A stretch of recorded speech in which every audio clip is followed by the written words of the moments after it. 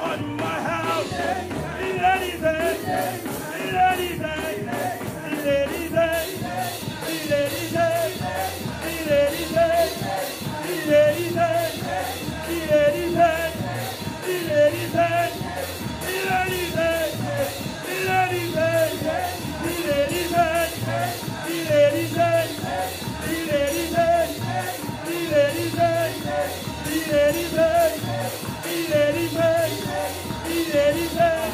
I want to make special mention of a little champion that we have in our midst, praise God. We know him on the drums, praise God, but we also know him on the track, praise the Lord Jesus. Make some noise for Brother O'Day. He was able to represent his school in champs, and he did well. See my collect medal. Watch him now pay me no man. Stand up so they see you. So yes, he's good on the track. Can't wait to actually see you live and direct. Next time I'm going to invite me here so I can come and watch Brother O'Day run. Praise God. So that's awesome. We have all sorts of talents in the house. Praise the Lord, everybody. Praise God. So we have also a little young lady who's celebrating her birthday today. Praise the Lord Jesus. Children, what you call her? Auntie Anna. Shout that, let me hear again. So now we're going to say, shout a big happy birthday to Sister Anna. After 2, 1, 2. Oh. Stand up, Sister Anna. We're going to do a sing quickly for her. Sister Tashina had hers in the week along with Tandiwi. She's not here. Where's Mother?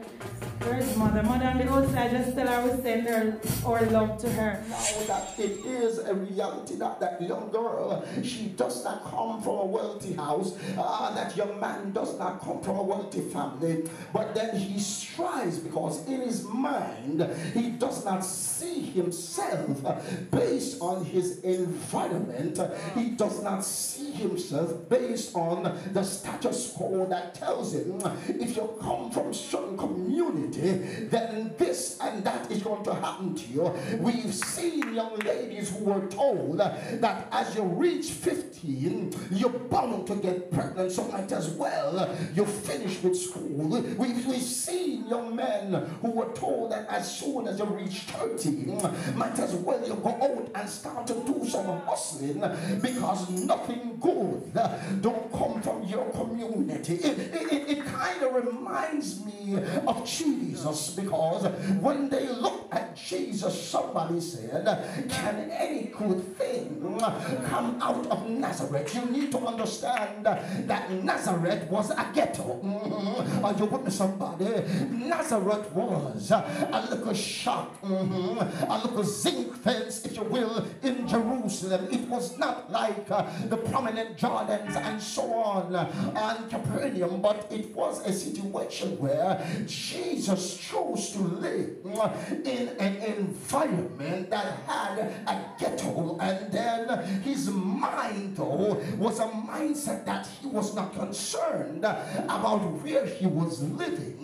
He was not concerned about who was his neighbor. And if you notice, when Jesus started to elevate and started to heal and preach, we find that his family, they came after him and said, boy, you must be mad. You see, it was not Jesus was thinking madly, but Jesus was thinking outside of that which was allowed for you to think in the ghetto. So you should be among the status quo. And if it is a situation that your mother got pregnant early, then naturally you are going to get pregnant early. If your brother dropped out of school, then naturally you should drop out of school. And so we've got to know our friends. We've got to know our circle. We've got to know who we associate ourselves with, because now we've got to have the mind of Christ, because it was Paul who said, let this mind be in you. Jesus was a little ghetto carpenter boy, but then he saw himself as something more than just what his environment told him. Oh God, the clothes and the fashions of this time is designed to rip you away from the true and living God. But is there somebody who still got a mind who can say, for God I live and for God I die? Oh God, and so Daniel was in the lion's den based on the fact that the God that delivered Shadrach, Meshach, and Abednego is the same God that I am serving. And so we realize that the Apostle Paul, he says the weapons, watch this, the weapons of our warfare, they are not carnal. It is not a physical battle. No. But he said the weapons are not carnal, but they are mighty through God. Watch this, to the pulling down of strongholds, casting down imagination. You see, the weapons of our warfare are here to get rid of your bad mind. Can I talk to somebody? It is here to destroy your wrong thinking.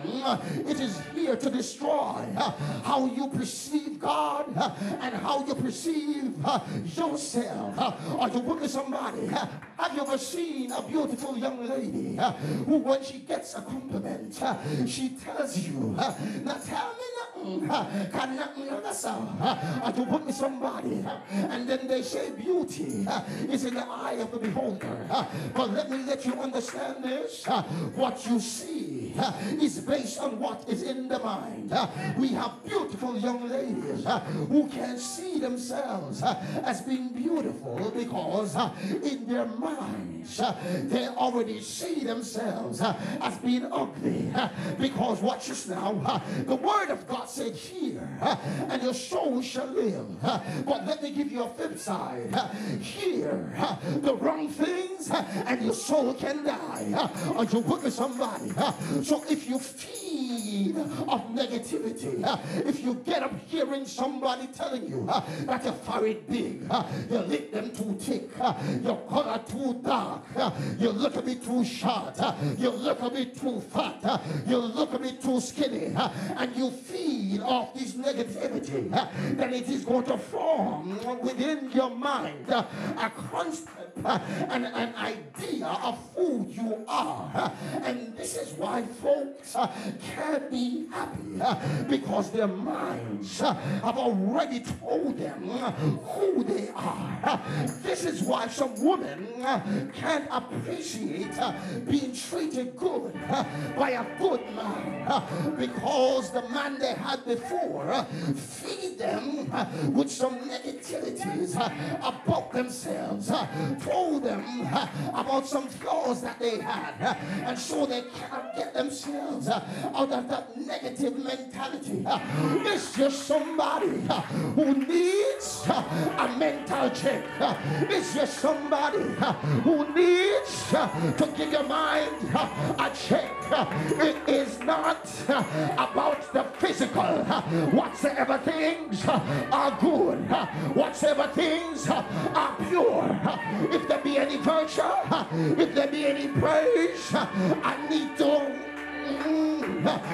to think. So some me ugly, some me don't look good. God's word tells me that I am fearfully and wonderfully. Lord God, can I tell somebody, you some lick them too big are the best big lick them you ever see. Some teeth them buff are the best buff teeth you ever see. Some eye them too big are the best big eye you ever see. Because I'm not dictated by your opinion, but I am moved by the word of Almighty God. Somebody open your mouth and praise him. The God that we serve is an extraordinary God. And the reason some of you still remain the same is because you have an ordinary mentality. But the day when you start to think extraordinary is the day when you begin to realize that God is going to move you out of where you are. Because here Jesus was about to do something, and he took that man outside of the town, left his disciples, left the people, and brought him one side, because Jesus was about to do something extraordinary. Watch this now. Jesus have a feeding ministry. When he feed the multitude, he have a good healing ministry. I told you that he touch and heal. Jesus have a resurrection ministry, because we saw him resurrect Lazarus. But then Jesus have one unorthodox ministry, because Jesus have one of the best spitting ministry. Lord God Almighty, where anybody can think about. Anybody know about spit? When we talk about spit, spit is something we're disgusting. Spit is something where even if you want, you don't want to touch you. But Jesus knew that he was about to do something that if people saw it, they will answer, that's nasty, that's messed up. Am I talking to somebody? So Jesus took him and spit on his eyes. I don't know about you, but I believe that's the best spit that has ever been spat. I believe and the best saliva you could ever think about. Some we talk about the blood of Jesus, and we sing about the precious blood. My God, what I wanna do to get some of that special spit that flows from the King of Kings mouth and the Lord of Lords. I see some of you while I'm preaching, I skin up on the face, and that's why I'm not gonna heal, and that's why I'm not gonna bless, because I'm too scornful, I'm not have enough faith. But if I'm me, Mr. Jesus, not just spit, more you hark up, more you gear up, and wet up me eye them. If I spit, you have to spit, make me see. God, if I wet you, wet up me eye, make me see. It might have nasty to some, but I never see. Somebody open your mouth and bless him.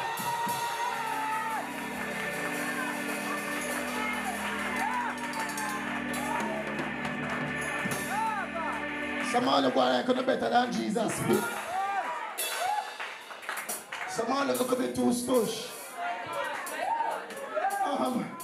Lord, you sure there's no other way? Lord, I hear say you touch Dan Bartimaeus' eye. Can't you just touch my eyes, Lord? Jesus, it means that you have to spit on me, Jesus. Before you speak, Jesus, can you just get some water in the mouth and wash it out first, Jesus? You see, I want to be healed, Lord, but I want to be healed by my own terms. I want to be healed based on how me feel. Can I tell you, it's not about you. Beggars not have no choice. So if I pick Jesus, I pick in your face. Take pit in your face.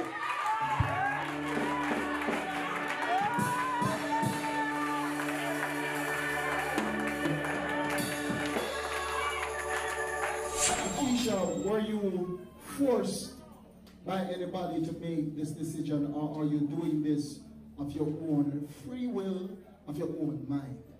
Of my own free will. Come on, put your hands together for that. Put your hands together for that. Come on. I know therefore, baptize you in the name of Jesus Christ for the remission of sins, and you too shall receive the gift of the Holy Ghost in Jesus' name. I just come and make her welcome. Just come and make her welcome. Come and make her welcome. Come on, everybody, you know what to do. Just come and make her welcome. Praise God. Say God, you turn a mess into a message. Now the messenger arrive. Committed to the journey, so me now go backslide. Looking through the spirit and not physical eyes. Ooh.